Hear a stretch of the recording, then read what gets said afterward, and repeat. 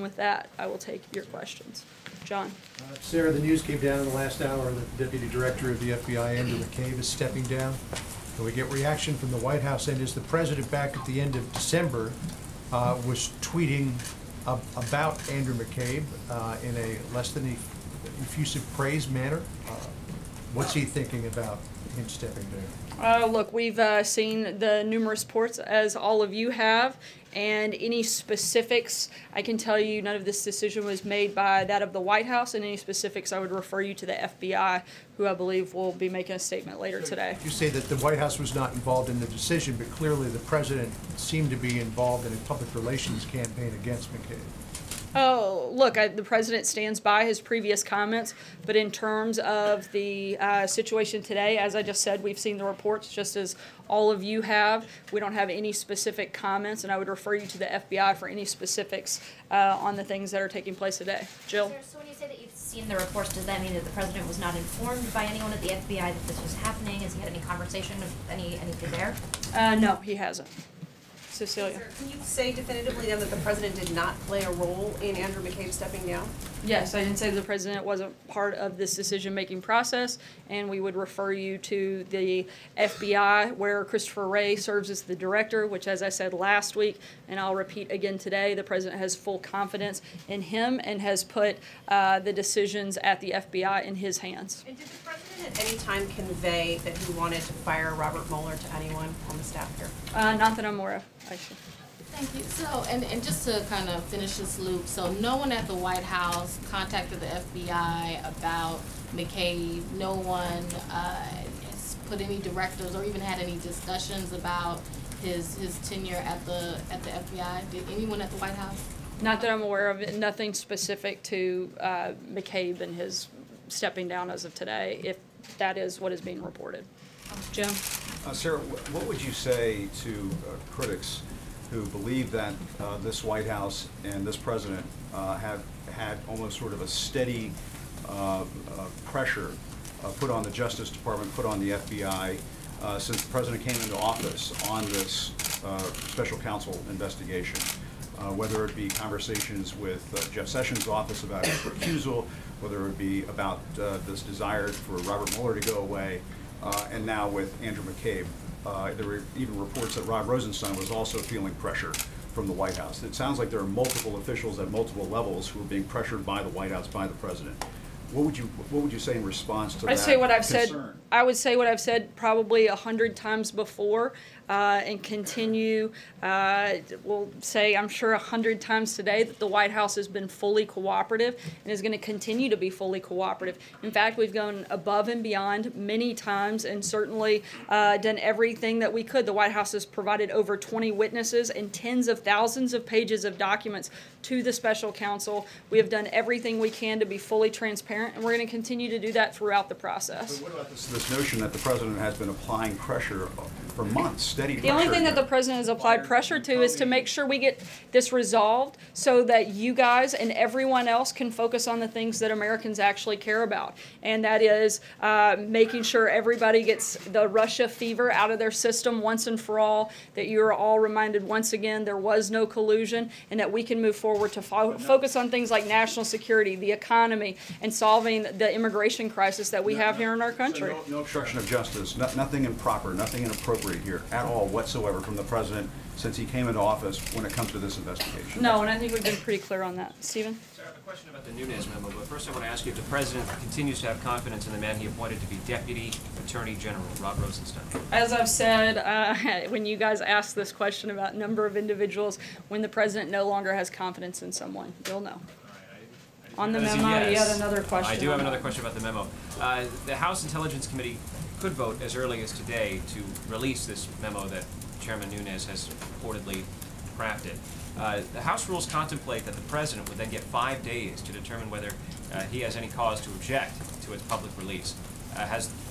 What's the current thinking? What's the current level of White House involvement in this decision? Can you shed any light on the process between this White House and Capitol Hill with this question? Look, no one at the White House has actually seen the memo, so it would be hard for us to make a decision or to speak about it before that would take place. Right now, we're letting the House process play out, And if and when it's time for the White House to weigh in, we'll do that through the proper protocol, making sure we follow legal process. But again, we're not to that point in the process yet. Margaret. Sarah, 2 questions. Well, just following up on that, is the White House, I know you said you have to wait and see, but is the White House open to the idea of a release of this memo to the public? And can you say in the State of the Union address whether the President will mention at all this ongoing Russia probe, which you said, you know, is really Russia fever that the country needs to get out of its system? Will he address it in any way? To answer your first question, we want full transparency. It's what we've said all along, and we'll make a decision when and if that time becomes necessary. In terms of the State of the Union, I'm not going to get ahead of the President's address. It's tomorrow night. I know you are all excited and will eagerly tune in and can see at that time exactly what is going to be included. But he doesn't April. feel a need to address it.